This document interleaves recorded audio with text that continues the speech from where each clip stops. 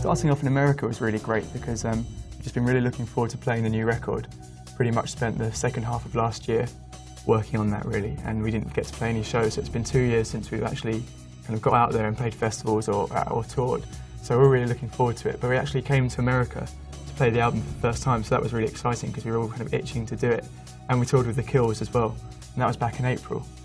So that was our first kind of experience of playing the new record to a live audience. And just being with The Kills was just a really good time as well. It's nice to have people you really get on with when you're touring. So we had a bit of a blast.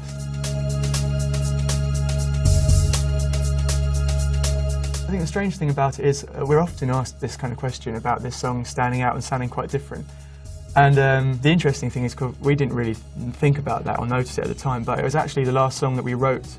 We were recording everything ourselves when we were in our own rehearsal room. That's where we worked on the record.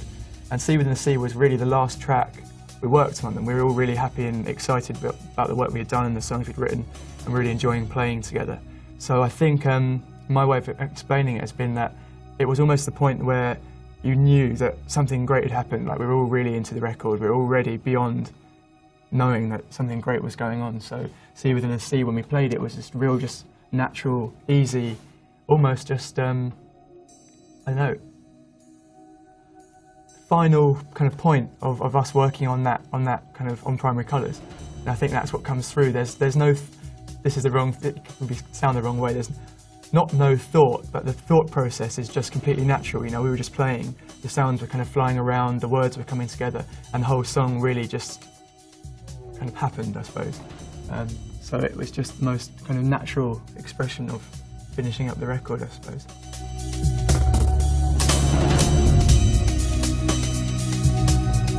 It's about journey and challenges, I mean, in the most general way.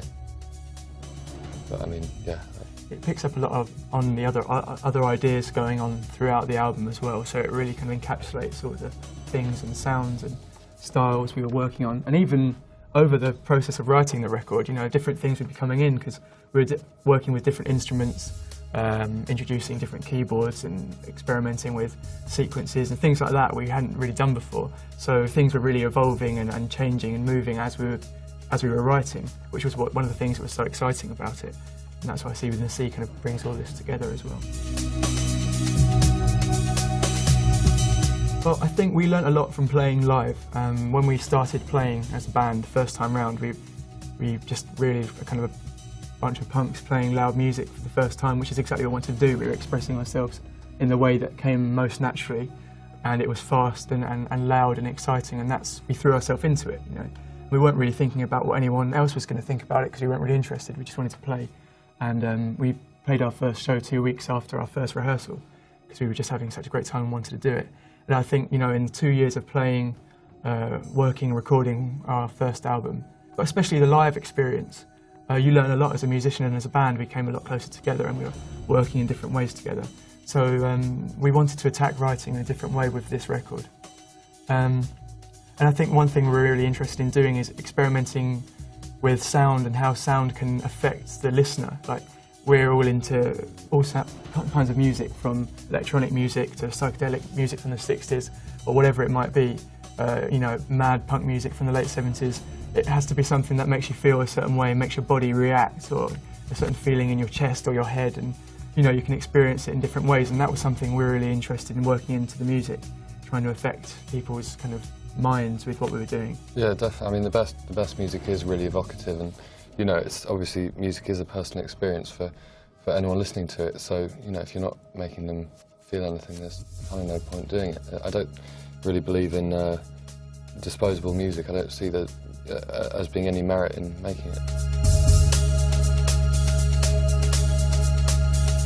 We were actually in America on tour. We were over here on a bus when Trent was twittering about it, which is a world that we don't really get involved in, that whole thing. But anyway, so we were told, oh, Trent's been twittering about how much he loves your album. We were like, tweeting. It's tweeting, yeah. Trent Reznor was tweeting somewhere in LA, and obviously we were like, wow, that's really, really amazing, you know. Especially someone who, as an artist, is really passionate about music, obviously about his band, and has a passionate audience, but you can understand in a band that he has a similar passion about other artists and his love of music. So if anyone, you know, who you respect in that kind of way asks you to come and play with them or expresses an interest or a love of your music, it's just a really cool thing. So that's kind of how it started.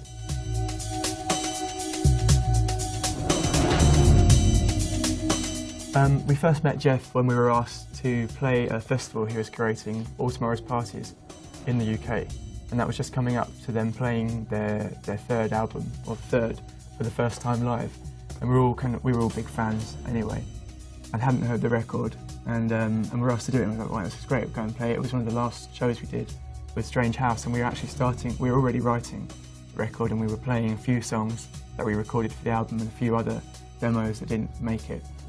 And that was the first night we met Jeff, and not only was it great to meet him and great to see them playing third, we also felt musically, a lot of people say, oh, Horrors and Portishead is a strange mixture, a strange combination, but for us it makes perfect sense. All of the references and the sounds and the way they kind of attack music is actually quite similar to the way we do, even if it sounds very different as an end result. But we felt strongly we wanted to work with a producer who attacked his side of things in the same way we do as musicians. And we didn't want to work with someone who goes to the same desk every day, uses the same tricks, he knows everything back to front, and that's what he does every day with every band. And we knew that Jeff was someone that would take risks, experiment, try out new ideas, try things that shouldn't work, and that's kind of how we like to write. So yeah, it was important for us to work with a producer who had that kind of mindset, which is why we asked to work with him. And yeah, it was good.